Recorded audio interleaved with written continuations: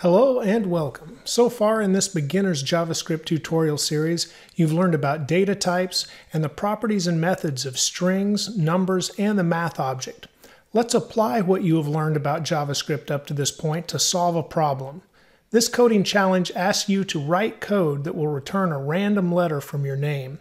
I'll provide more help in a few seconds, but if you think you already know how to do this, please pause the video to work on your solution. Problem solving is always easier when you destructure a problem.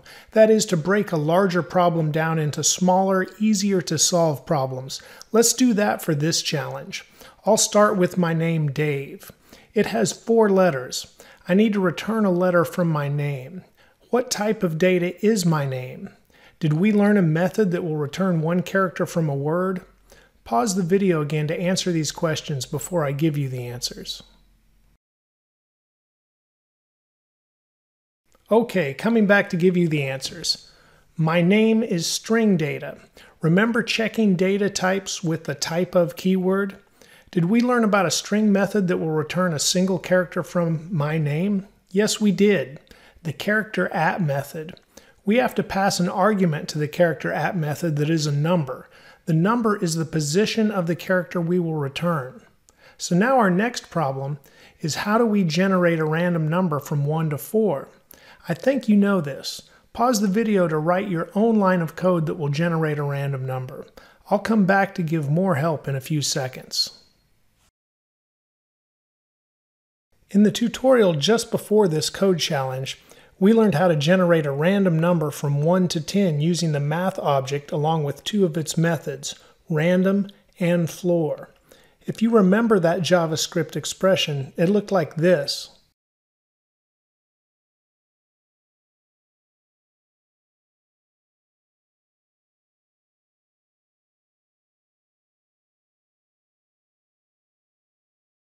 I'm sure you can see how to change the JavaScript expression to generate a random number from 1 to 4 instead of 1 to 10. Just change the 10 to a 4. We took our larger problem and broke it into 2 smaller problems. The first, how do we return a single character from a string? And the second, how do we generate a random number to pass to the character at method as an argument? Now we have to take both of our smaller problem solutions and combine them to solve the larger problem we started with. Can you combine them to return a random character from my name? I'll show you the answer in a couple of seconds. Take my name Dave as string data and use dot notation to apply the character at method.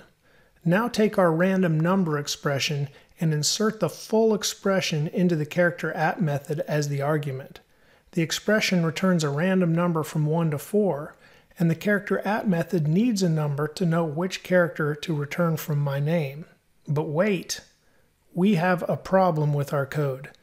Do you know what the problem is? First, let me say there is no shame whatsoever in writing code that causes an error or doesn't respond as you thought it would. This is how you learn, and no one is perfect. I create errors all the time. With experience, you will learn how to identify and catch errors. Okay, do you know what the problem with our code is? It is something that is really easy to miss. My name does have 4 characters, but we should start counting character positions at 0, not 1.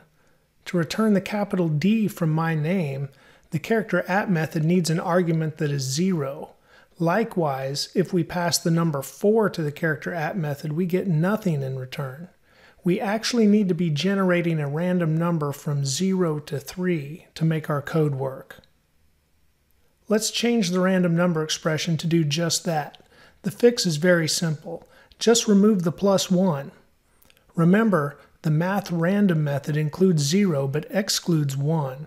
When we use the math floor method with it, we are rounding down. We actually have to include the +1 to get random numbers starting at 1. By removing it, we get random numbers starting at 0. So here's our first attempt at a solution. And this solution works, but it only works for my name. Let's level this solution up by making it work for any name. Unless your name has 4 letters, you may have already thought of this. This is our third small problem that leads to a better overall solution. Pause the video and try to figure it out. I'll be back in a few seconds to help. Okay, we need to level up our solution so it will apply to any name. This means we need to use a variable to hold the string data. That way we can write our equation and refer to the variable that holds any name we assign to it. Just like this.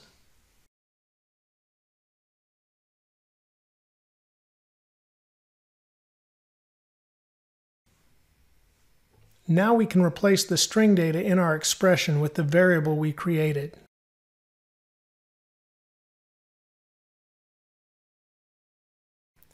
This is better, but something tells me it still won't work. Can you see what we still need to change? That's right, not every name has 4 characters. We need to change the 4 to show how many characters are in whatever string data we store in the variable any name. Do you remember what might do that for us? Think about that for a couple of seconds and I'll come back to help.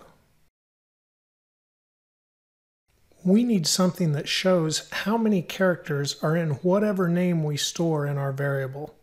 In other words, we need something that tells us how long the name is that we are storing inside the variable. The string length property does just that.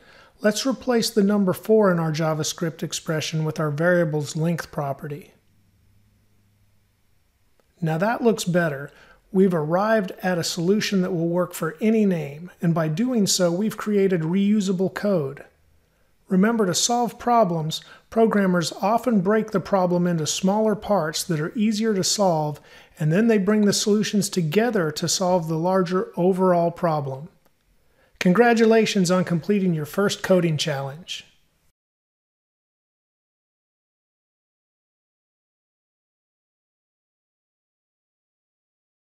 Hi, I'm Dave, and I hope this code challenge has helped you start thinking about problem solving. Remember to keep striving for daily progress instead of perfection. Subscribe to my channel and ring the bell to be alerted when I post new tutorials. I'll see you next time.